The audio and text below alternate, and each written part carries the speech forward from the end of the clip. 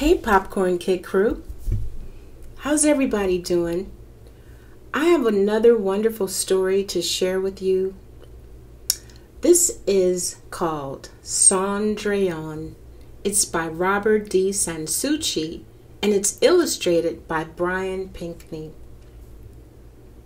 Cendrillon is a beautiful interpretation of the story we all know as Cinderella. And there's so many wonderful versions of Cinderella, and I decided to share this version with you. I hope you enjoy it.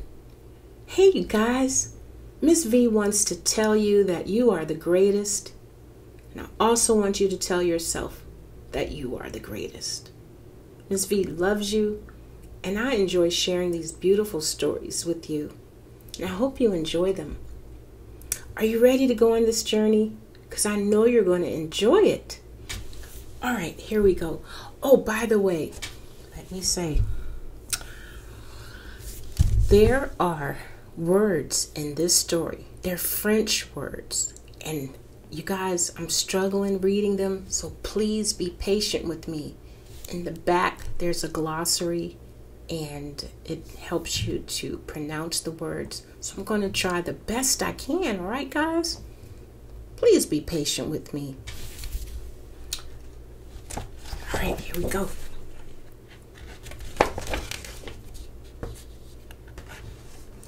The illustrations are out of this world, you guys. I'll make sure you see all the pictures. I live on a green island in the so blue Mer des Antilles, the Caribbean Sea. Long ago, when I was a child, my family was poor. My mother died, and she left me only one thing, a wand of mahogany. 3 taps will change one thing into another, my mother had whispered, but only for a short time. And the magic must be used to help someone you love. Of what use was this to an orphan like me, who every day struggled to find shelter and fill her belly? I could not use the wand. I had no one to love and no one who loved me. When I grew up, I worked as a blanchisseuse, a washerwoman, scrubbing other people's sheets and shirts at the riverside and drying them in the sun.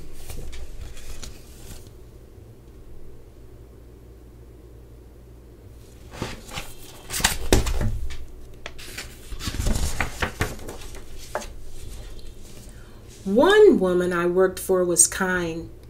I often nursed her, for she was always sickly and poor.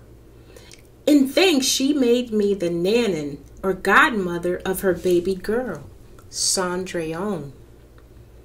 When I held that baby in my arms on her christening day, I felt such love, and I saw love return from her sweet brown eyes.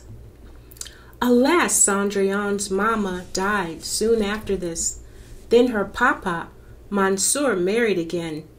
Madame Prosperin was a cold woman and puffed up proud because her grandfather had come from France.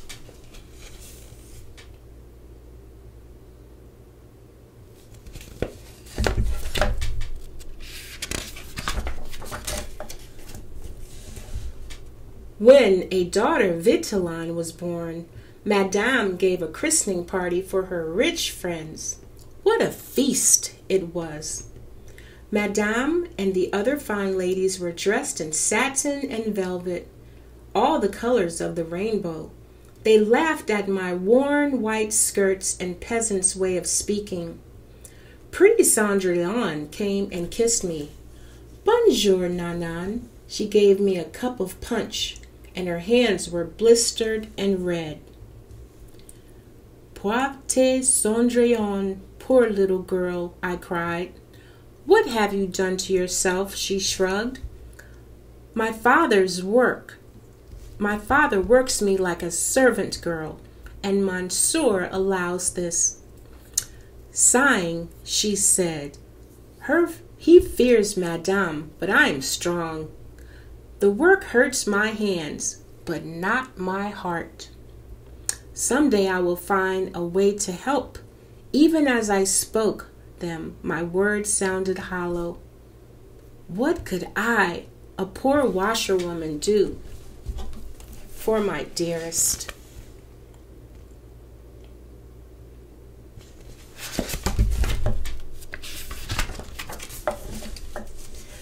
When she was older, Cendrillon would come to the river each morning to do the family's laundry. Her sweet bonjour was her music, her smile and sunshine even when clouds hid in the sun. We knelt beside the other Blanchezeuses and talked, and we sang and we laughed as we scrubbed the clothes. Cendrillon seemed so happy. I wish that I could always see her so. Nothing was easy for her at home. Madame and her spoiled daughters. Cendrillon had only a handful of manic flour and a tail end of codfish. All day she worked, and at night's end she slept on a hard straw pallet. Then one day she came sad-faced to the river. No singing or joking would make her smile. I asked, "What troubles you, my child?"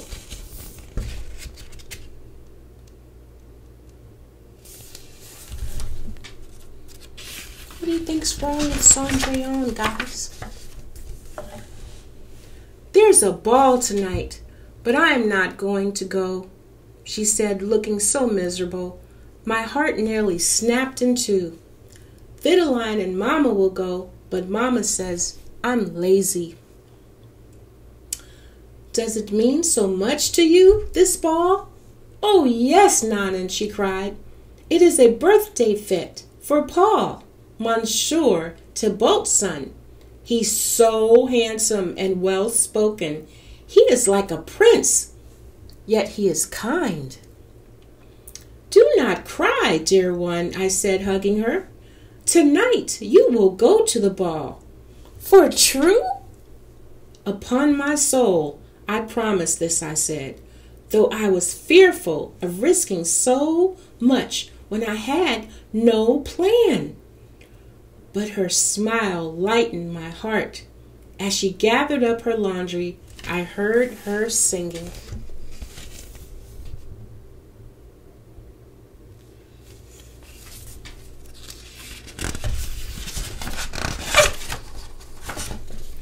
Long after she left, I sat watching the river. How am I going to keep my promise? I asked myself. When I could think of no answer, I prayed to Bon Day, good God, and he answered because I began to think what I must do. It was dark when I reached home, took my mother's wand from the shelf, and hurried to my sweet Cendrillon. What a hubble of bubble at the house! Cendrillon's papa stood on the porch holding his gold watch while the coachman waited beside the family carriage. "We are late," Monsieur said, as if the fault belonged to me. Inside, Madame and Videline were shouting, "Cendrillon, find my shoulder scarf. Cendrillon, comb my hair." I helped arrange Madame's gown while Cendrillon combed Videline's hair. Finally, they were off and away. Good riddance.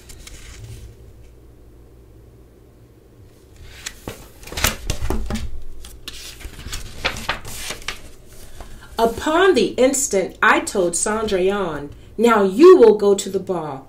"But I have no carriage," she protested. "I have no gown." "Go into the garden and pick a fruitapon," I said. The child looked at me as if she thought my poor Nanan's gone mad. But she found a big round breadfruit.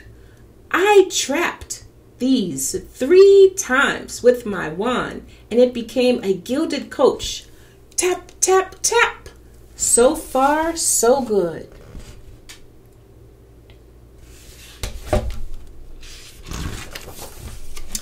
Cendrillon gasped, but I told her, "Do not waste your breath on questions. We still have so much to do." Tap, tap, tap. 6 agutas in a cage became 6 splendid carriage horses. Tap, tap, tap. 5 brown lizards became 5 tall footmen. Tap, tap, tap. A plump manicure was changed into a coachman. You guys, I'm trying with these words. Please forgive me. I'm saying it incorrect. It's French. Then I tapped Cendrillon. Her poor calico dress was changed to a trailing gown of sky blue velvet.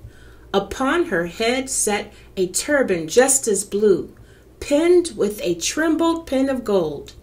She had silk shoulder scarves, pale rose, rings in her ears, bracelets, and a necklace of 4 strands of gold beads, bigger than peas. Upon her feet were elegant pink slippers, embroidered with roses. It was enough to hurt my eyes to look at my darling. Finally, I turned my washerwoman shift into a fine red dress. I would chaperone Cendrillon as a suited, proper young lady.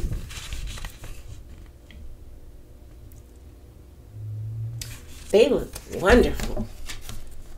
They're getting ready to go to the ball. Do you know what's going to happen in this story? Do you know, guys? Away we went over the bridge, through the town, along the shore, to the grand mansion of Monsieur Thibault. Just before we stepped down from our carriage, I warned Cendrillon, the magic lasts only a short time. We must leave before the midnight bell is rung. Yes, Nanan, she promised.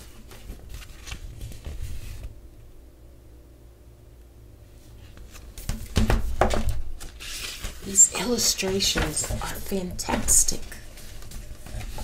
What a great entrance Cendrillon made. All eyes towards her could not turn away. I heard whispers all around. Who is that pretty girl? Look how fine her clothes are. Did she come from France? Even Cendrillon's stepmother and sister did not recognize the two of us. They peered crossly at us.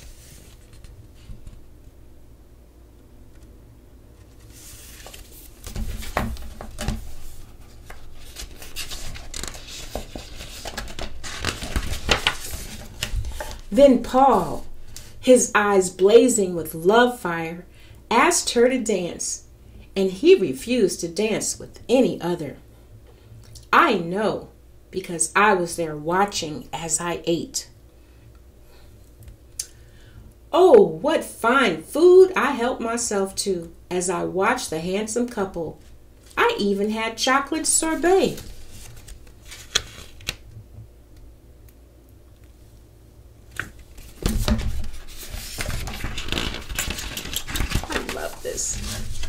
Cendrillon was so happy, and I was so happy seeing her, that we forgot to mark the time. Suddenly, I heard distant bells striking at the first chime of midnight.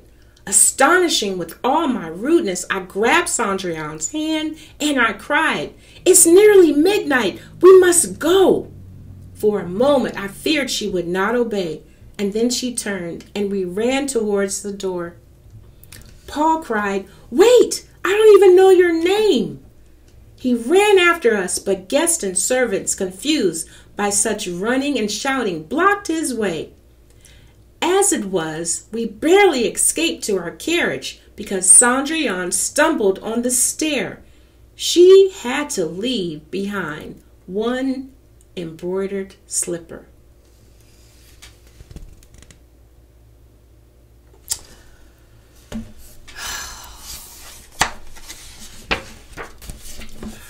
Off we sped into the night as I counted the chimes, and the moment I heard the 12th stroke, we found ourselves on a dusty road beside a smashed breadfruit. Around us were agoutis and lizards and a fat manatee who scurried away into the bushes. We walked home like two ragged old washerwomen. Our fine clothes were gone, all except Cendrillon's one pink slipper. You heard this before. I love it. She took it off saying, "I will keep this to remind me of this wonderful night and a happiness I will never know again." But I said, "I will help you visit Paul again." She shook her head. "I see now that it was not Cendrillon he fell in love with," she said. "He was under the spell of your wand. When the magic goes, the love goes too, and it will fade from his eyes." "Alas," I said, "my plans have come to nothing. I cannot give you the gift of love that would change your life for true." "Dear godmother," she said, kissing my cheek, "you gave me this night. It is enough." I did not see Cendrillon at the river the next day. When I called at the house, I found she was still in bed. Madame and Vitaline said she was being lazy, but I saw she was sick with a broken heart. I stroked her brow for a good long time until I heard a great commotion.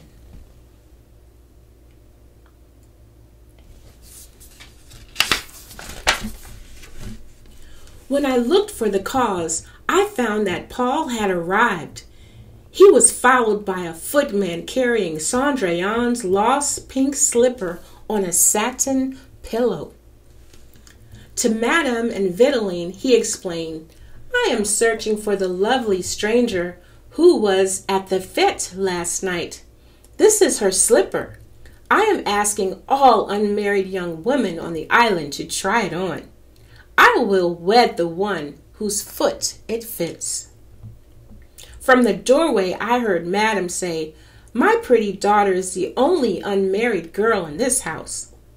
Then Vitaline and her mama tried to force the girl's big foot with toes like sausages in the slipper. Such grunting and groaning you've never heard. So eager were they, I feared they were going to destroy the slipper. "If you cut off those big toes," I called out, "it would be a fine fit." Madame screeched, "Go away, old woman." And I did, straight to Cendrillon's room, and I marched. Look at them trying to put the shoe on.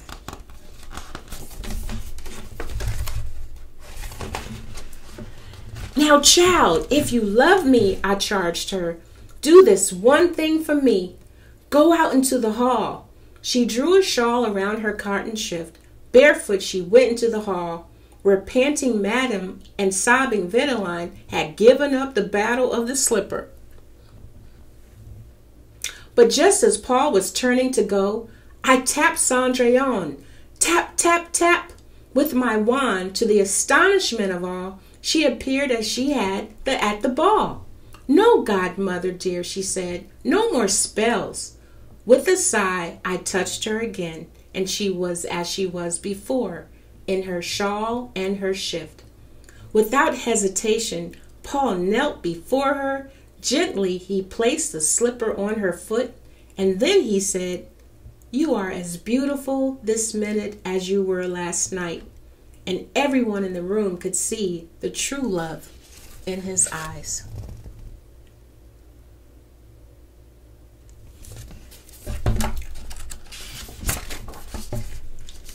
Cendrillon and Paul were married soon after this event. Even the King and Queen of France had never seen such a wedding. The guests ate and danced and sang and ate again for 3 days. I know because I was there. I danced the guaca and ate 9 helpings of chocolate sorbet and came away only to tell you this tale. The end. Wow. You guys, did you enjoy this story? This is a story that relates to love, it relates to family, and it relates to a beautiful ending. I want you all to think about Cinderella and make comparisons. If you have a chance, I want you to leave some comments below and share what you think about the story. It's really one of my favorites.